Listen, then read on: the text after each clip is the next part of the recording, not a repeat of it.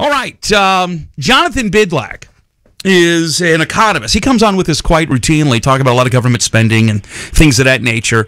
Jonathan Bydlak, go to spendingtracker.org. I want to get to your article going after my guy, but that's okay. I don't have any problem of DeSantis. That was good.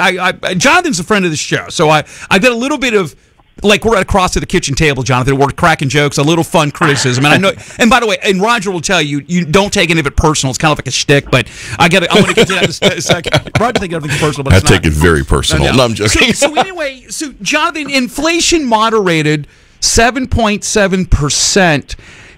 Do you attribute this, because you're an economist, I follow this, as a former economics reporter, supply chain on a scale of 1 to 10, 10 being the worst? It's probably, some would say, business groups out there, maybe at a 6 or 7. It's gotten a little bit better.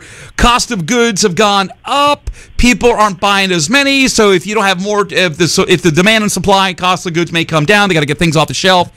Is the 7.7 we saw right now, is this a blip, and/or is it, as the president would say, because of his Inflation Reduction Act already taken hold? Well, first, thanks for having me. Yeah. It's definitely not thanks to the Inflation Reduction Act, right? Which literally spends more in the short term than it saves. So let's just set that aside right now. I think, the Federal Reserve has been raising interest rates incredibly rapidly, and so I think that what you're seeing are sort of maybe the first sort of blip as a result of that. But I think that let's not get carried away by one month's worth of data. I mean, we need to see a prolonged trend before you can really make any sort of conclusions about that. And I think that's the perspective that the Federal Reserve is making. And, of course, they played a big role in sort of, blowing up the inflation that we have currently, as well as the last two administrations. But, now we're sort of seeing interest rates rising as a result. And that, to me, more than anything else, is what's causing, what we're seeing. Now, Jonathan, we had a recession. I guess if you're Biden, it was not a recession. But anyway, we had a recession. Now we're into the third quarter, which is now a positive economic GDP. But yet, they're still talking about economists. When I watch them on Fox Business, CNBC, ABC Business, they all still believe a recession or another one is right around the corner. What are they attributing that to? Well, first of all, you should look at some of the, obviously we've seen the jobs numbers coming out of a number of tech firms, right, and now flowing into some of the financial firms. Point. And you tend to see movement in those places first, right, before you do in the wider economy. So I wouldn't get too carried away on that, right?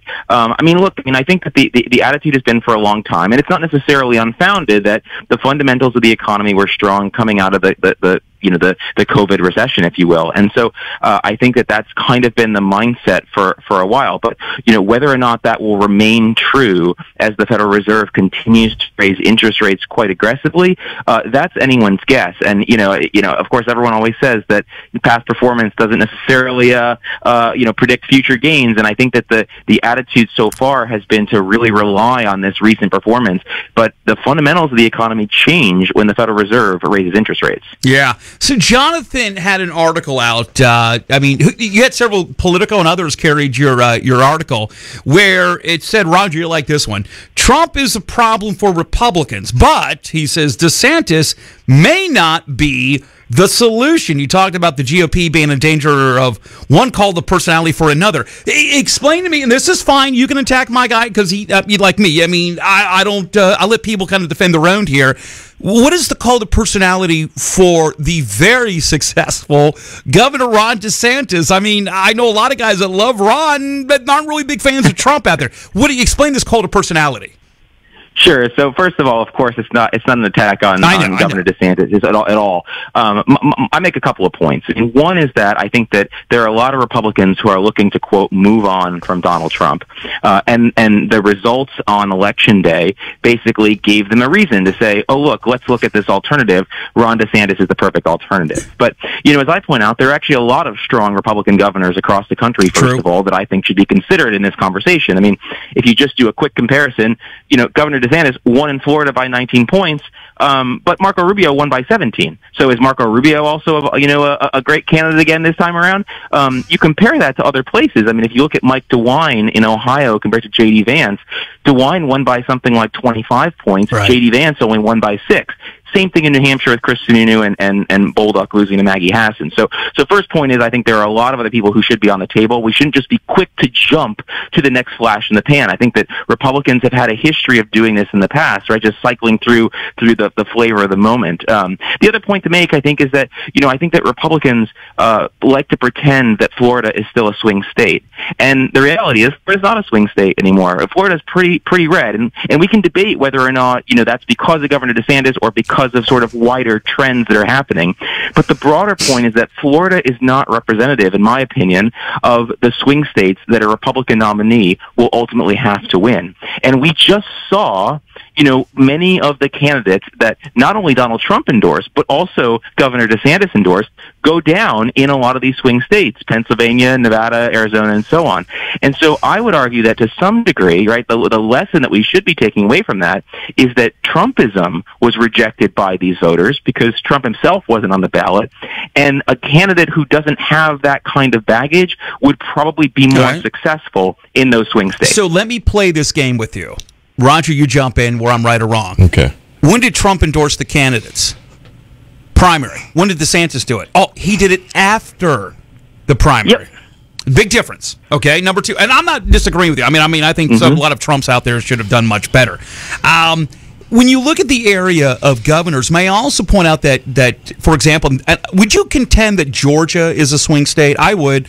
But yet, Brian Kemp did amazing, even with all the registering votes on the left, because, and we played the clips, a lot of people are like, I don't like Trump, but I like Kemp. And the main reason they said, and I think a lot of people said this about DeSantis, Roger, is because of their handling of COVID. Right. So, and I wonder whether or not the color of the state, blue, purple, or red, would continue if once COVID hopefully goes away forever. Yeah. If it does. Go ahead, Jonathan. Well, I think Governor Kemp should be considered a candidate for 2024 as well, right?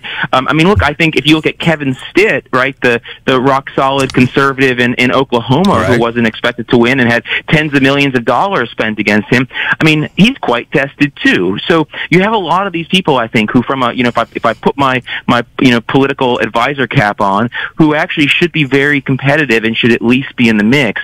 But I think that Republicans have been, or some Republicans anyway, have been so caught up in well, let's move on, let's go to Governor DeSantis because he gets the base fired up. But the problem is that getting the base fired up isn't necessarily good enough in a general election, and some of these other candidates might actually be very well more competitive. I'm not going to disagree. If DeSantis, I like Christine Noem from South Dakota, I like Chris Sununu from New Hampshire, I like Kemp, I like Abbott. I'm with you. It's interesting when you look at a lot of this. I think the reason why, by the way, Jonathan Bydlak, economist here on our Newsmaker line, his website, spendingtracker.org.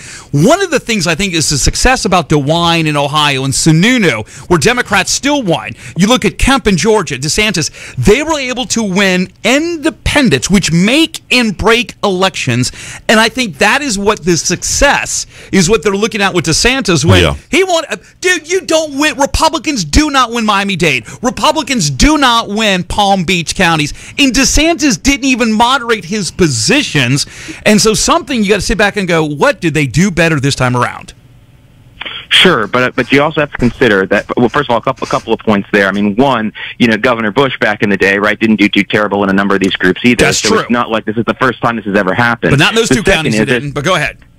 Yeah, sure. The second point is that, with respect to the Hispanic vote, I think that there's been a lot written about, the trend of Hispanics, particularly male Hispanics in the last few elections, trending toward Republicans. And that didn't start with Governor DeSantis. If anything, that's something that Donald Trump deserves credit for. The real question, I think, in terms of 2024 is, who's going to be able to win those suburban, the proverbial soccer moms who are trending to Republicans? And I don't think it's obvious that Ron DeSantis's brand of conservatism is going to be more successful with that cohort of voters. Well, it was certainly successful in Florida. So, but hey, that's okay. But by the way, I wouldn't give Trump, actually, the Hispanics were already swinging around a little bit. Yeah. But I'm just telling you, there was some, I think COVID defined DeSantis. Now, I'm not saying this is going to happen 2 years later with another candidate. But anyway, so, it's not like me and Roger are on the ballot. But hey, all right. So anyway, listen, Jonathan Bydlak, happy Thanksgiving, brother. And I'm glad you came on, man. You bet. Always appreciate it. Yeah, man. Always enjoy having him come on.